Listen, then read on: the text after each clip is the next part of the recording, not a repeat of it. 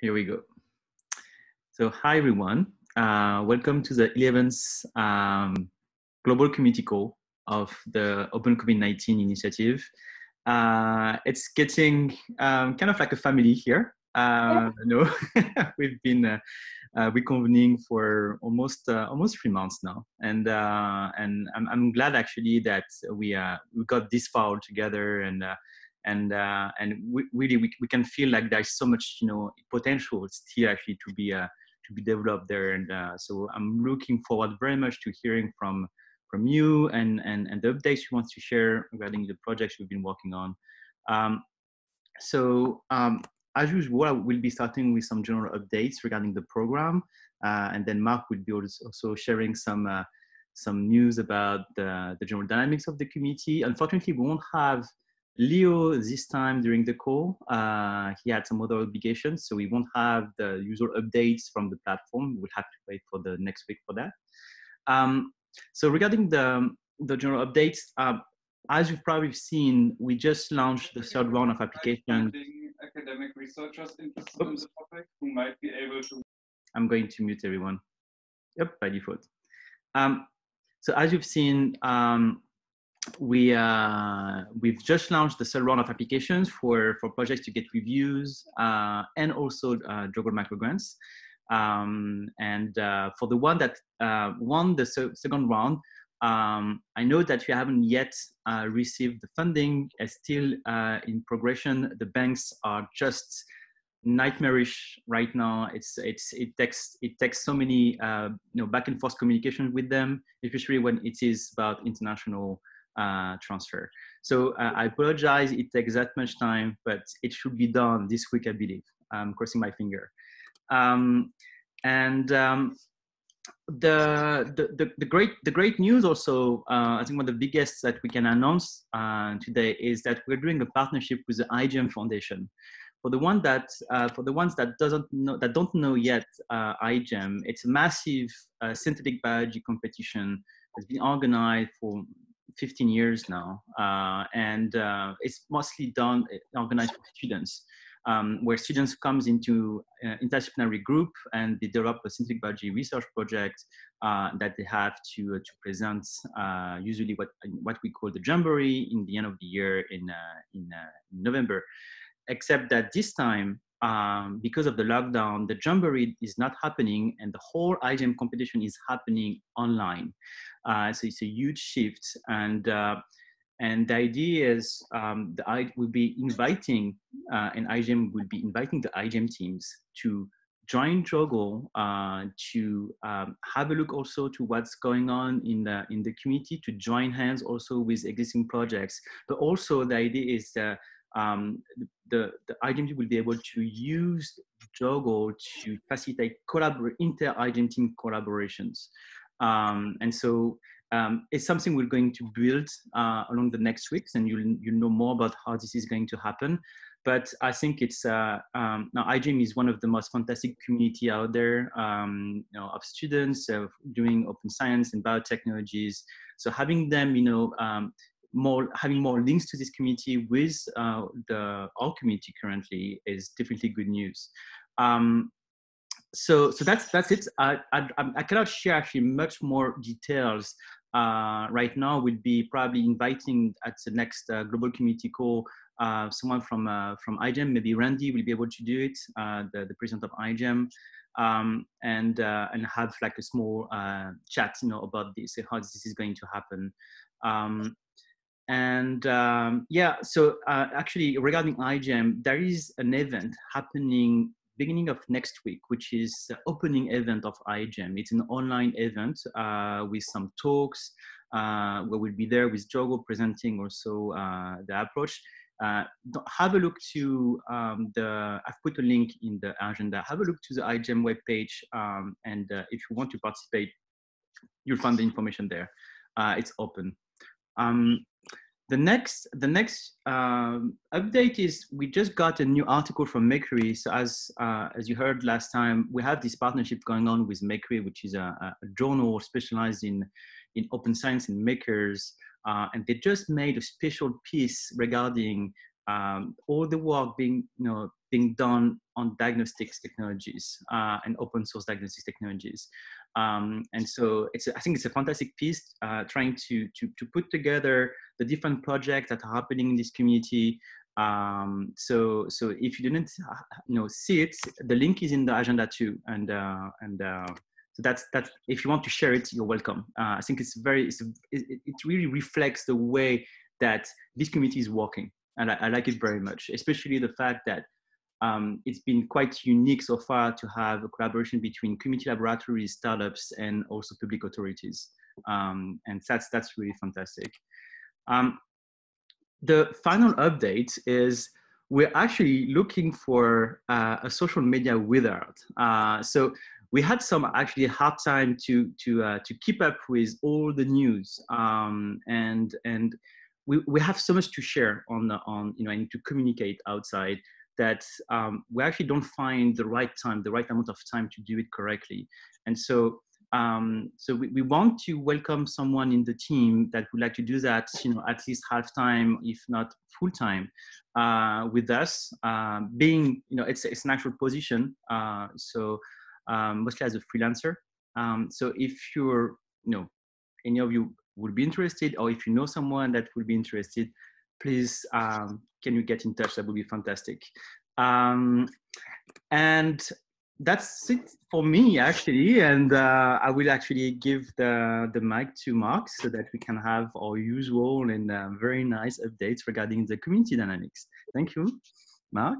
Thank you, Thomas. I have the impression to be in the, in like the CNN or something. Yes, thank you, Thomas. All right, so I think you're all getting used to this little update. So it's kind of the weekly insights that we can get from the activity on JOGL and on the Slack.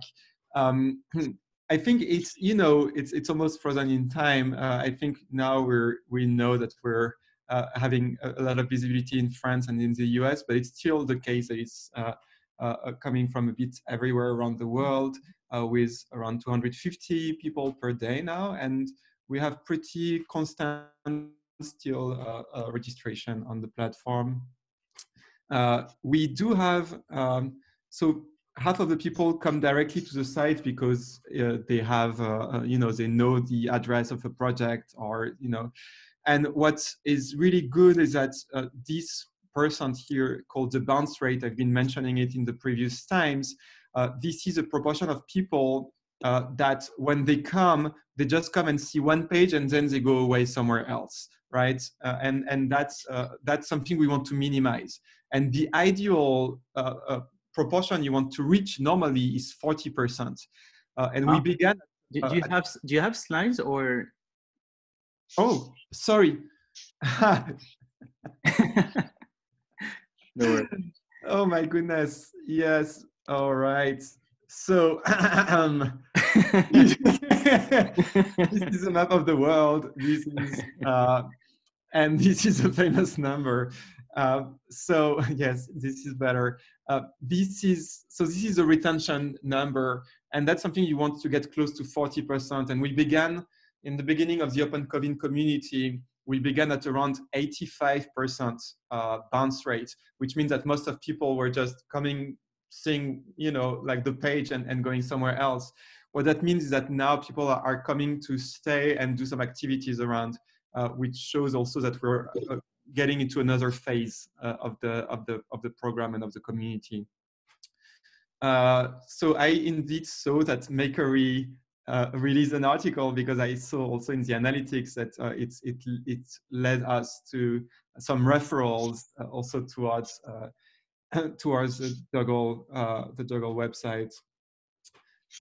On the Slack activity level, I think we don't have so many people coming anymore. So we have 10 new members on the Slack, and still an active core of 350 people. As you see, the activity is slowly getting to this core, but we're pretty, maybe in the last 2 weeks, we're pretty stable.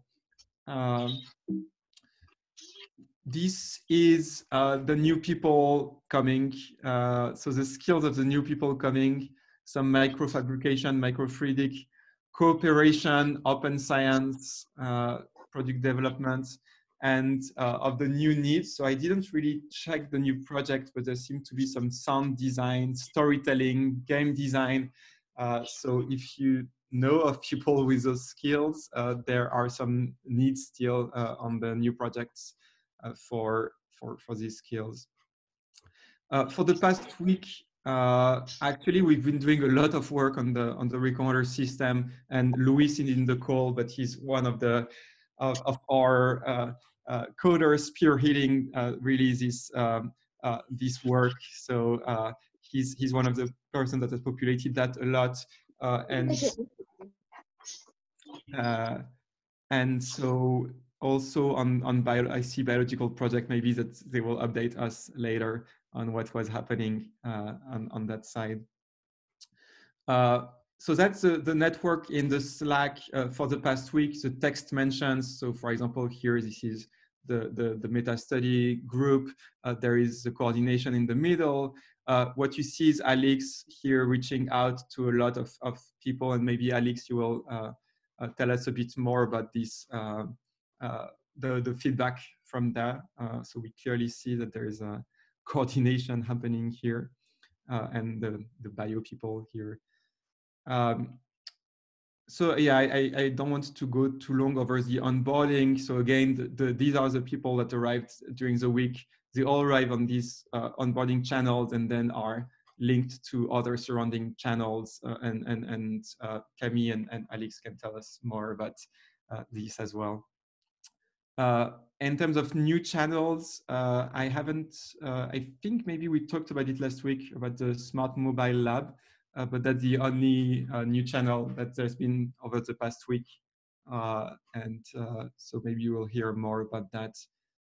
And other than that, our next meeting will be in 2 weeks, and the whole meeting, it will be a 2-hour meeting on recommender system with the Journal Club on what kind of recommender systems are used in science, and a more technical part on the way we design it, and decisions on how it's gonna interact with people on the platform and by email. So feel free to join if you're interested. And that's it on my end. You're muted, Thomas. Thank you. Yeah, thank you, Ma. As you've seen, so we've been working very much on the recommendation system, and so at the end, the recommendation will be efficient only if you actually like what you're being recommended. So if you're interested in helping us really understand this whole thing and giving feedbacks, I think those meetings will be very important. We really appreciate if you could participate. All right. I think next I'm going to call Alex so that she can tell us more about what has been going on in the global coordination of the program. Great. Thanks, everybody. Thanks, Thomas. I'm just going to share my screen real quick to share some slides. So can you guys all hear me okay? Yes. Yes. Okay, great. I chuckled at the visual of Slack with me in the middle connected with everybody. Probably most of you on this call have heard from me at some point in the last week. I've been working with a few others on doing some serious outreach to implement the user groups that I've talked about over the last few weeks. So this is a new tool that we're implementing that is aiming to bridge project teams with people that they need to be able to complete their solutions. So these are specific skills, specific profiles that they're looking for. And so we're using user groups to put that together. So the way that we're going about this is we're working off of both the JOGL data from the JOGL platform, but also when people join the Slack or when they join JOGL, they fill out an initial survey and they put in their skills and expertise. And so we've been working off of that to build out these user groups. And the idea is that if you have a specific need within your project channel, you can tag the user groups using the different names of the groups, and you can, and then they'll all get notifications. So how to find the user groups, if you guys, can you still see my screen with the Slack right now, or are you looking at, hold on. Yeah, we can. Yeah. Okay. So the way that you find the user groups on Slack is to go up at the people section, and on the user group tab, right here, on the user groups tab, you'll see the different user groups. Currently, not everybody can create a new user group, but anyone can join an existing group. So if we've forgotten about you and you are a physicist, for example, you would just go and edit members and add yourself. Similarly, if we've added you and you're getting notifications and you don't think that you can add any value as a physicist or something of the sort, you can go ahead and go in here to remove your name from the list. So that's kind of the story behind my reaching out to a lot of people. Another quick announcement that's kind of piggybacking off of what Thomas shared earlier about the social media wizard, and I like that term, is that we're recruiting community leads, and those are people that are going to help us coordinate the community in terms of greeting new members, guiding people through the OpenCovid19 Initiative on Slack and JOGL, people that are going to help with the matchmaking with project teams and experts that they're seeking, and then people to help moderate some of the conversations. So if that interests you, as well as work on social media coordination or monitoring and evaluation of projects and general kind of ad hoc program coordination tasks, you can click on the link. I'll add this to the agenda as well, and fill out the application form. So thank you for those of you on this call who have filled this out. It's great to have more engagement from people in the community. And if you've been part of the community and you're still not quite sure how to play a role or where you fit in, this might be a good place for you to get involved. I think that's it from me. Yeah, I'll pass it over to the communications team. Thanks. Thank you, Alex. Hans? Yes. Hi, everyone. This is Hans with a quick update from the communications team. So this week, we're welcoming Claire and Benjamin to the team, which is amazing news because that means we'll finally be able to have a bit more output on our social media. For example, Benjamin's been hard at work announcing the community call and then starting to post on our platforms. There was Chris Graham came to our Slack channel to ask if we could advertise the grant review, the new round of applications. So that's been done by Benjamin. And that's an example of, if there's anything you would like to advertise with the world, then you can go as usual to the draft folder, which is in the agenda. There's the link. And you make a Google document in which you can write your post. And I've made sure that you definitely have permission to do this now. So in that folder, you can now add the document. I think the best thing to do next is actually to come to our Slack channel, which is called Program Communications Team, and then put the link to the post you've drafted. And then we'll make sure it's top notch, and then we can upload it for you on all our platforms. And as always, if any of you have an account with Facebook, Twitter, or LinkedIn, then please engage with our posts because they'll be then sent to more people, and that's gonna help us all out. And that's it for me this week. Thanks a lot for listening. Thank you, Hans. So I think it's pretty much oh no, we had actually to hear from the student engagement group with Pauline, right? Yes, we do. Hi. So I guess we just have a couple quick updates One, we would like to hear updates from any students and early career members about what they've been up to in and out of COVID, or if they're still looking for a project or something to do. And just a reminder that we do have a meeting tomorrow at 10 a.m. PST or 1 a.m. EST or 7 p.m. CET. And this is not on the agenda because we're still finalizing it, but it sounds like we're going to be able to partner with GMOD in Seattle, which has this really amazing lab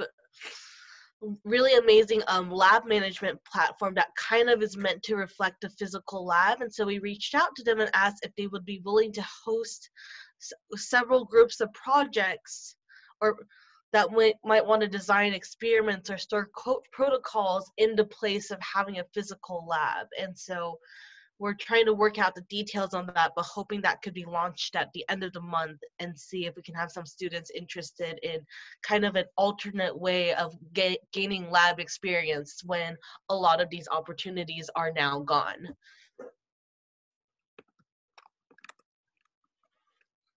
And also meeting tomorrow at 7 p.m. CET. I think that's all from me. Okay, thank you so much, Pauline. And I think that would be also a great, the arrival of iGEM and the iGEM community would be also a great point for the whole student engagement team. All right, so now we're going to get to the best part of this call. We want to hear more from you. And the first project we'll be calling is the Corona Detective Project with Rachel. We cannot hear you, Rachel. I'll hold this down. Hello? Hello. So yes, I'm really excited because we've been starting to get some real results, not only with control RNAs, but also with some viral specific sequences, part of the nuclear capsid.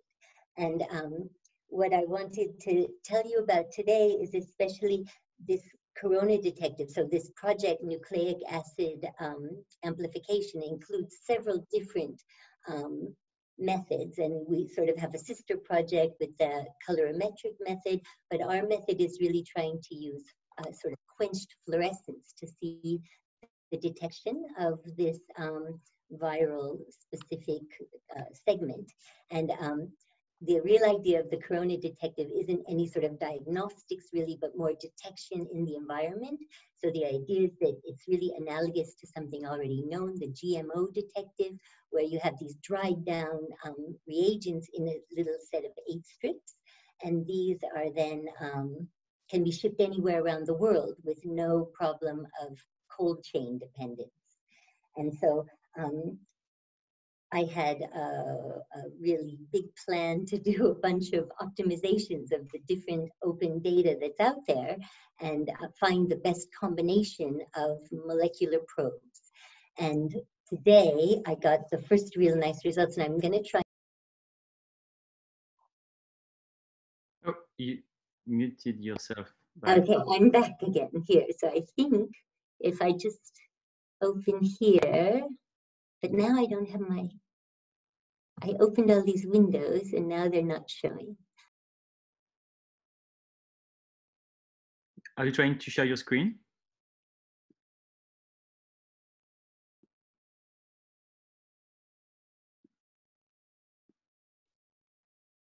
Rachel?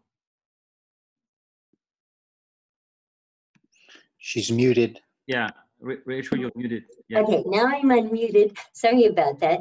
And I was trying to share my screen. Ah, now I understand why it wasn't sharing. So now this is the big result of today. So it's comparing, it's an endpoint, and it's really very similar to what it would look like with the Corona detective, we call it, in analogy to the GMO detective. And so here you can see 2 different set of primers. I don't know if you can see me moving the arrow around, but you can see there's this very bright green fluorescence here and a whole bunch of bright green fluorescence in all of these other 8 tubes. And basically, it means that one of the sets of primers is looking like it has much less background and a really nice specific signal. all the way through in an hour. Of course, both of them actually came up. Let me see if I can show the other nice picture. So at an early time point, so I had to hack a really old qPCR machine to get these results. And so the first set that comes up when, I don't know if you can see my arrow moving around here, yes. But good. So then this is the one that has more background. So you can see here, all this level here is background, but it came up about 4 minutes, 3 minutes faster than this other set. But in the end, actually I didn't put the picture of the end, but it's in the Slack.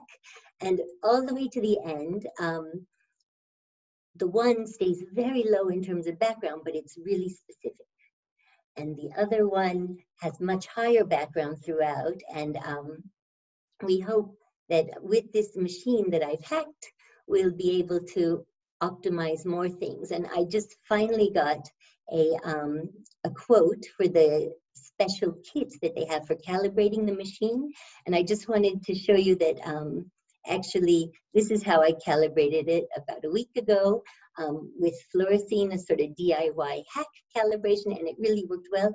And today I got the quote, and it was 1,900 Swiss francs. Wow. For the calibration kit. And then with the other 96 well played, to double check the calibration, it would have been over 2,500 Swiss francs.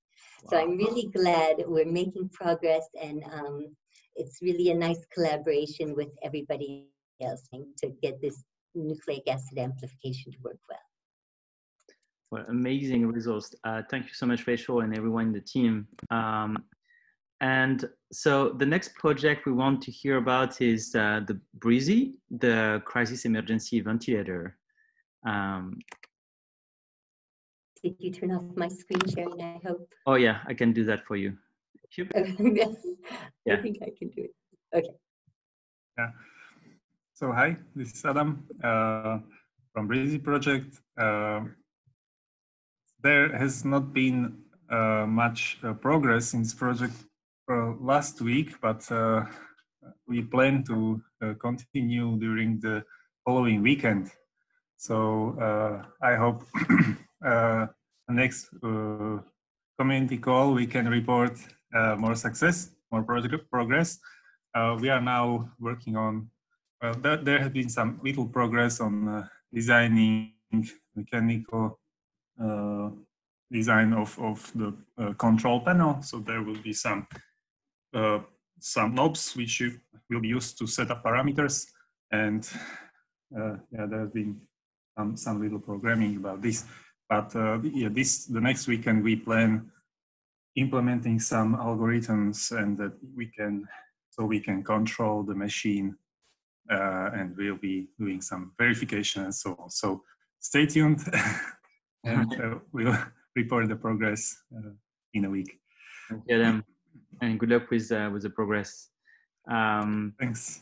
So the next project is quantified flu, but Patient said that he will not be able to be there, but he actually wrote down a few updates. I'm just going to read them. What Patient is saying is they just finished adding support for Google Fit wearables, which is great news. So as a reminder, quantified flu is using personal data coming from wearables to look at if there is any, signatures that could indicate if you're COVID-19 positive or not. And so this is great news for them, because they'll be able to have more data coming in. They also are working on adding Garmin wearable support. And also they have started drafting data visualization for the data. And you can find a link in the agenda to have a look to the draft state. The next project is the mass spectrometry base detection with Nivi. I don't know if Nivi is still with us. She had some issues connecting. Nivi? I guess she had to. Nivi left because there were some connection issues. Right. On her end. Okay, so we'll hear from her next time then. And she said basically that she's preparing a proposal for submission for the third macro grants round. So we'll be hearing more from her in the very near future. And the next project is the basic respirator by Hunter Futo. Hunter, are you here? Yes. Hi, I'm here. Hi. I'm gonna put a link into the chat. So I took a couple days off last week, so not a huge update for me. But I'm waiting to get confirmation from the VHA on whether or not they'll test the mask for FDA approval. So they'll kind of fast track it through that system. And then I put a link in case anyone is curious about the testing process for respirators. I put a link to a Google document of all the different tests that are required. There's still quite a lot. For official approval, there's a ton. So this is a smaller subset, but there's still quite a bit. And then this is cool. I've been 3D printing faces. So I guess let me turn it this way. Originally, masks were fitted for young white men in the military because that's the facial data they had from the 60s. Like 60s and 70s. So NIOSH took a survey and they scanned, I don't remember how many, the sample was like 3,500 people, but they scanned a bunch of different faces and then they measured faces and they came up with a bunch of characteristics and have 5 facial shapes. So this is the small version, probably a bit more feminine. And they have these head forms. So I've just been 3D printing them and then testing the mask to make sure that it fits better video, testing my mask to make sure that it fits the face properly. Obviously this is a large mask, so it doesn't fit quite well, but this has been great for prototyping. So that's been cool to be able to do fit testing in a quarantine kind of situation, since I can't get people. I do have the faces. And then, so beyond that, I have some materials coming this week. I'm gonna make a bunch of prototypes for testing. Again, according to the document that I sent out, but yeah, that's it. Awesome. Thank you so much, Hunter. Loving the 3D printed face in gold. Yeah, I have friends now, so that's it's so sad. I'm so lonely. I'm printing my friends. All right. The next project we want to hear about is the self-free sensors project with Vesta. Are you here, Vesta?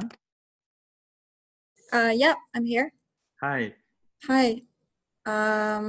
So yeah, so we have been a little slow, but we finally, we were working on getting good targets for RNA sensors to detect parts of the genome.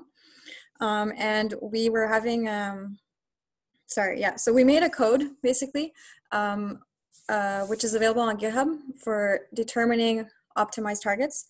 And so the search criteria is not just for the amplification step. In our case, we're doing a NASBA amplification, but it's also for downstream detection. So for the accessibility for the amplicons to be accessible for the RNA sensors. So basically the code searches for sequences that are unique to the SARS-CoV-2 genome with minimal consecutive nucleotide runs and with about a 50% GC content, and also amplicons that will give the most linear structures. So not just for like the most thermostable structure, but also for the statistical population of different structures. So yeah, and we've also done a mutational analysis of about 8,000 SARS-CoV-2 genomes, which we got from GISAID back in April. And yeah, so we've chosen 3 targets, one from the NG, one from ORF1AB, and one from ORF3. And so we're excited to move on to the next step, which will be to confirm that it actually works for NASBA amplification. And once we've gotten that, we'll be able to do the RNA sensors. Yeah, and anyone who is interested in having a consensus sequence for 8,000 SARS-CoV-2 genomes, just let us know and we can, we'll give you that. And we're also gonna update our project page soon, so it'll be on there too. Awesome. I think, I don't know if any of the teams also working on diagnostic wants to react. Maybe there are some synergies here. Yeah, we're actually working with Francisco. So right. He's doing the work for LAMP and for self-free sensors. Awesome, great to hear. All right, thank you so much, this time I'm going to call for the next project. If I can switch my windows. Okay. So the next project is the bioreactor project with Adrienne. Adrienne, you here? Oh no, he's not here, but I'm on his behalf. All right. Hi, David. Hi, everyone. I'm David. Probably this is the first time that you see me around. We are at the bioreactor project divided by 3 sub-teams. So I'm coordinating the molecular microbiology team. And well, this is a lot of work for this project, but I have a few updates. Unfortunately, I have not prepared any slides for this presentation. But what I'm telling you guys is that we are at this moment with the first iteration of the bioreactor. We have already the mechanical part that have been integrated into the software that have been developed by the software people. And we are deploying that first prototype to 3 of the labs that we have the facilities and the equipment to test them in order to develop the rest of the protein purification protocols in a simplified format. I think the PCB boards are already being on the way to be reviewed with the final details in order to start to call it like the final version. And in terms of the molecular genetic, we have another member of the team that is constructing light-induced, based on a light-induced system, 3 constructions that will be able to synthesize 3 enzymes, at least the 3 of the most common for the reagent for the COVID-19 testing. And there's another member of the team that probably will be submitting another project that will be focused on developing cheap or low-cost media, given that for certain setup, it's not so easy to find the reagent like LB media or any of the molecular microbiology reagents on a commercial standard.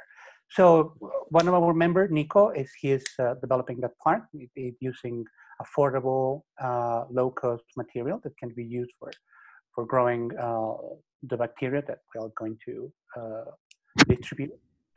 And I think finally, there's some modifications on the initial design for the mechanical part. And in my team, we are working on the IMAC, or the ion affinity chromatography for purification. We have been developing some sort of new ideas to make it cheaper and with little material or little lab tool that the end user can dispose. So they don't have to have centrifuge or very expensive material in the lab in order to purify the protein. So in general, that's the 3 main updates in our team.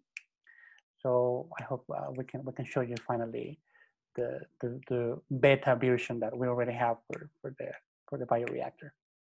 Awesome. Thank you so much, David, and good luck with the progress.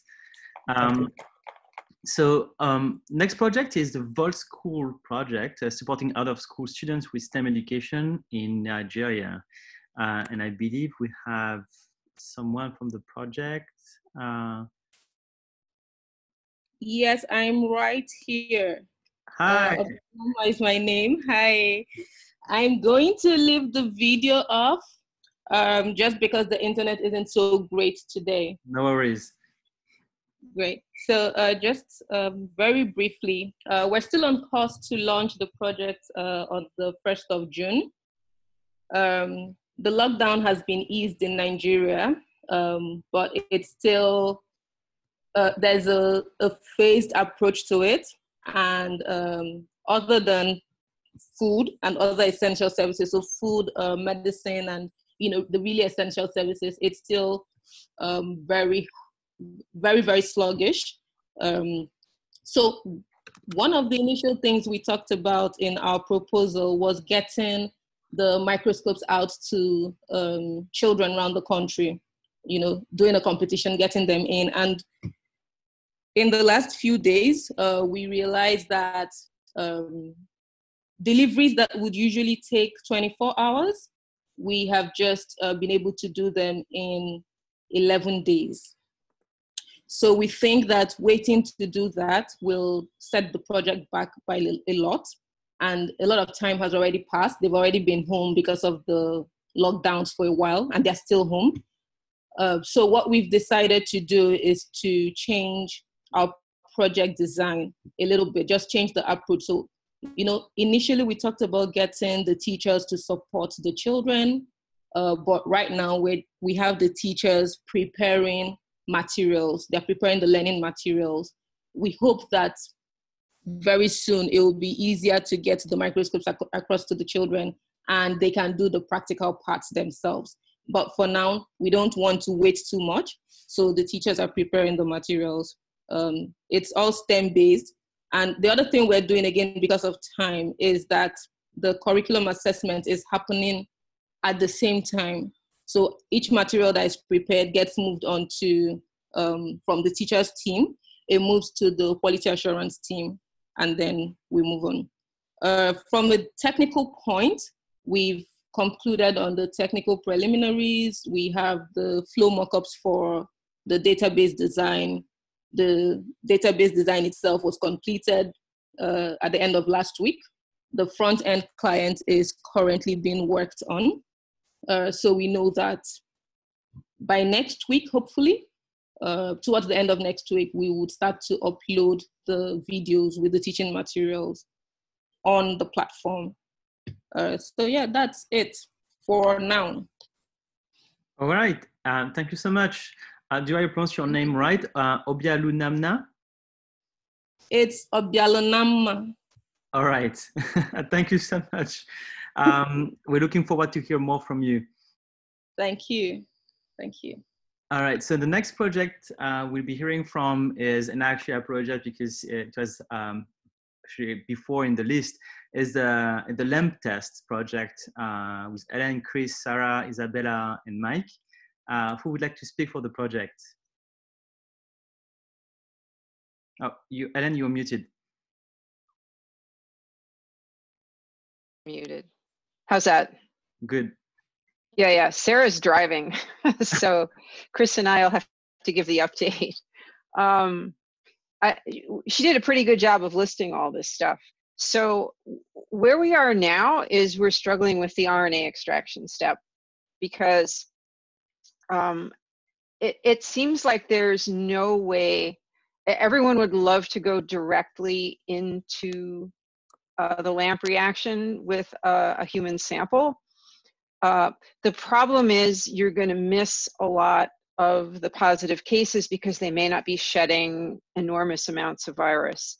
So the two things that the RNA extraction does is it purifies the RNA away from anything in the mix that might be, like in the beginning, everyone was sticking swabs in viral transport media, and there were components in the VTM that would interfere with some of the reactions of the enzymes. So that's one good reason. But an almost more important reason is that you concentrate the RNA. So you can take a couple hundred microliters of sample and elute it into 50 or less. So you can get up to like a 10-fold concentration of the RNA in the sample, or even more if you're willing to go through some more trouble. So it's an important step. The problem is the kits, the RNA extraction kits, are prohibitively expensive. And even worse, they're in very short supply. So even the components of the kits are back ordered in a lot of cases. And we looked at this hillbilly bead protocol, which are these iron beads, which is another way. They're coated with silica, and the RNA sticks to the silica, and you can elute it under different salt conditions. But those beads, number one, were very expensive. They were like $600 for a lot of beads, and then they also were back ordered. So we're looking at a silica-based protocol that a paper from Harvard just came out. So pretty much all we've been doing is working on that part of it. we also would like to use buccal swabs or saliva rather than the swabs in the back of the throat, because depending on how brutal you are with those swabs in the throat and the nose, you can get different amounts of virus. And apparently there's a high fail rate when people try to do it to themselves because they don't tend to be as aggressive as a professional. Really, what we're doing now is we're waiting for some commercial spit kits that already have emergency use authorization, and we're going to try this silica protocol. We're also coordinating with Chris Mason's group at Weill Cornell Medical College that's doing something very similar, and he's hopped on JOGL and is we're going to meet on Friday apparently. And New England Biolabs, that's providing the reagents, has also gotten involved. And they actually sent us a formal letter from their legal team, which was very encouraging in that the only time that that the patent is going to be activated such that we would need to give royalties or licensing fees is if we're making and selling a commercial kit. And since none of us are interested in doing that, we might get authorization to use it at a specific site as a lab developed kit. That apparently is fine. So we can confirm that during this meeting that we're having later, but I think that's a pretty good deal. So that's where we're at. Chris, do you have anything to add? No, I think you pretty much covered everything. And then we're actively looking for, once we get this RNA extraction part done, we're actively looking for partners who have access to patient samples who can do the comparison to the either the WHO or the CDC test on the same sample. Sounds great. As I was saying, I've been sending this message also to our partners at PHP in Paris. So, I hope that we'll be able to organize something in France regarding this. But more partners, the better. Thank you so much. I mean, great results. It's so encouraging and very exciting. So congratulations to all the team. The next project we want to hear about is HACCP19 self-diagnosis heat map according to the diagnosis and cues in the shops and pharmacies.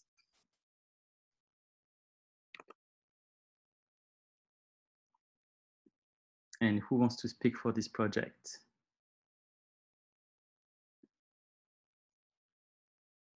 I believe the person is not there. So I'm just going to read what the person wrote. So the team participated to the EU hackathon. They did not win, but they're still working on the tool. They made a survey with users in France and Mexico.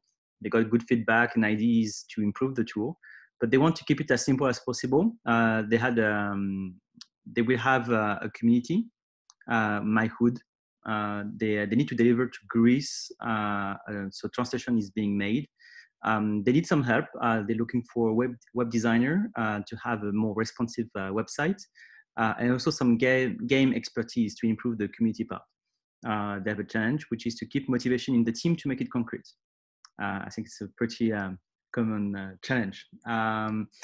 So that's it for HACCP19. The next project is Open Enzyme Production with Scott. Scott, are you here? Yep, I'm here. Can you hear me? Yes. Okay. Yeah, so this is kind of a consortium of 3 different groups that are doing different aspects of protein production, protein engineering. Sorry, just gotta, okay, yeah, so in Germany, we have Catherine Hadich that's with Team EpiLamp, and she's exploring looking at ways to optimize the enzymes by mutating them. And then in Chicago, there's Team BioBlaze, and that's primarily run by Isaac Larkin, but with support from Sarah, who you've already heard about here. And they're looking at trying to do low-cost expression or purification strategies.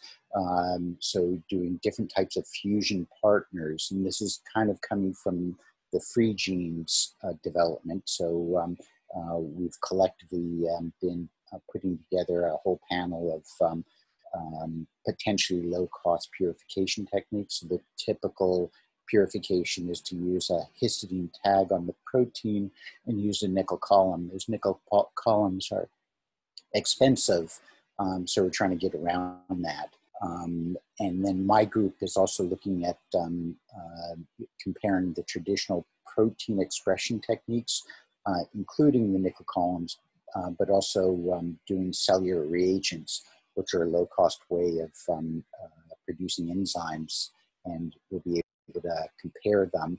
And these can get fed into the NEB LAMP et al. Groups to be able to test in theirs, so they could try getting away from the commercial enzymes, which are also very expensive. So we're putting in a group grant. Sounds great. Thank you so much, Scott. So the next project that we want to hear about from the existing project is the global free webinars. We have 2 more projects coming up which are new. So the global free webinars, I think this is going to be me. Eugenia, right? Hi. Hi. Okay, so basically my update is we already started this week. We gave 3 webinars. For now, the webinars are more, so we did them in Spanish and in English. We have one in French next week in Congo. And then we're talking, with Congo, with India, and we have a webinar in Nepal that we're struggling a bit to find a speaker, because the people in Nepal wanted more a webinar oriented towards more the economic burden of the pandemic. And so far, all the webinars that we've been doing were either on virology or on epidemiology. Rachel, are you waving because you're leaving or because you're interested in participating? She has to go, actually. Okay, great. Because we are really, if somebody can think of anyone they know that that may be interested in giving a webinar on the economical side of the pandemic, we're really, really in need of that right now, because we have this request in Nepal that we don't want to leave unanswered. And for the rest, we're having pretty much daily meetings with different schools. It's moving a lot and extremely fast. So I'm pretty happy with the results so far. Where do you share your needs in terms of speakers? So far, we've been doing mostly communication in our Slack, but I definitely need to update our JOGL website. I've been saying I would do it for like 3 days, and I didn't. So I promise this evening before going to sleep, I will put all these things in the needs of my JOGL. Don't hesitate to use the Slack, the OpenCovid19 Slack too. Mm-hmm. You can maybe like in the random channel. Yeah, and there's a channel for that, actually, now that you say it. Mm-hmm. If we need resources or skills, then I can put in the looking for skills. Right. I will write that. Thank you. You're welcome. Thank you, Eugenia. So we have 2 new projects that wants to introduce themselves. The first is a project done by Julie Fucini. If that's the way to pronounce your name, I'm sorry if I pronounced it wrong. It's a combination entry blocker. I'm not going to pronounce the name of your project because it's basically very complicated. I don't know how to actually say it. But you will do it better than me. Julie, are you here? Hi. Hi. Okay, that's it. I'm Julie Fucini, a pharmacy student. I'm new here. I don't know if my project can be called a project, so I need some help for this. I don't know what I'm gonna to speak about. Can you introduce your ID maybe? What you're looking for? So I'm looking for help in biology and chemistry fields to review these projects. So I need a neurobiologist, virologist, clinicians, to see if this project can be realized. Can you explain us what is your project? My project is questions are made of questions. So I need people to answer these questions.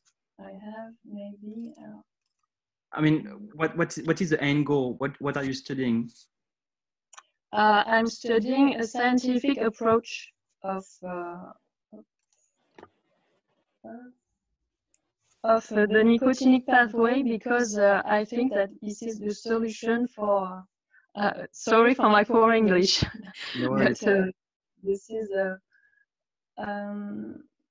maybe the solution for this SARS-CoV-2 infection is actually combination treatments. So I wanted to speak with the community about that.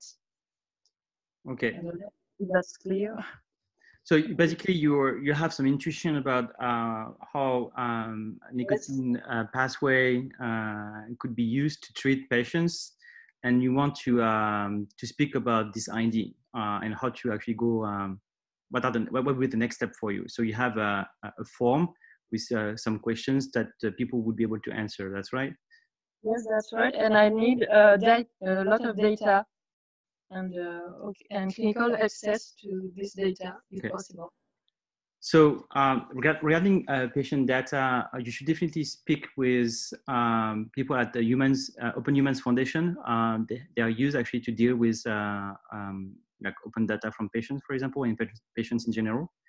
You can find them either on JOGL or on the Slack, Open Humans, and their project on OpenCovid19 is actually forgot the name again. It's called Quantified Flu. So you can actually look for them and ask some questions about what would be the best approach for you to have. Okay, and I don't know if any of the projects are working on the similar ideas with mine. I don't believe so. Okay, that's it. Okay.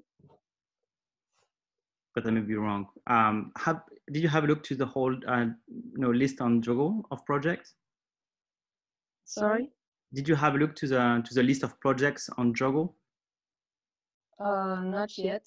I'm still I new will start here. there. I don't know what I'm making. So this is the first for me. So if you can explain to me, that's okay. So contact me on Slack after the call, and we can discuss, and I can introduce you to how we can make this happen. Okay. Thank you. Thank you, Julie.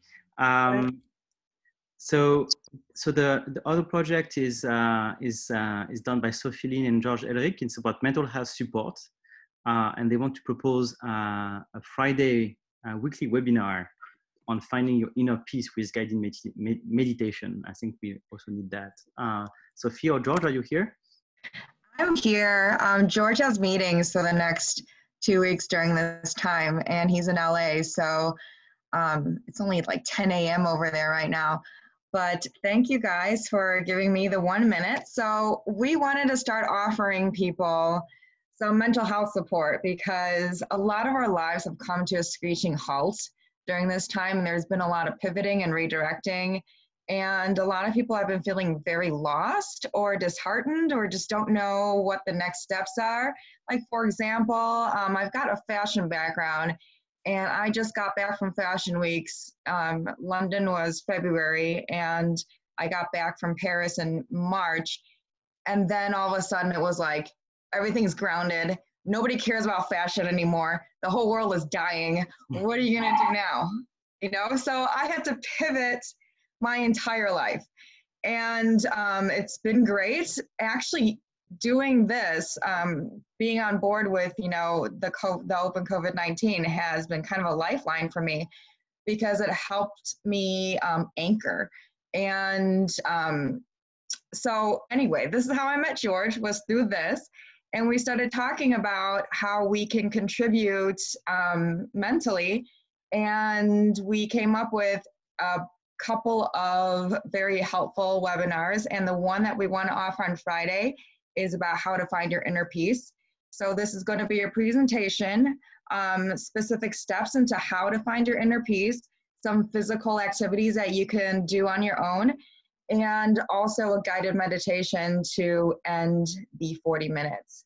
So we have not decided to open it up to open discussion yet because we're not sure how open people are to sharing, and we don't want to impose that on anybody.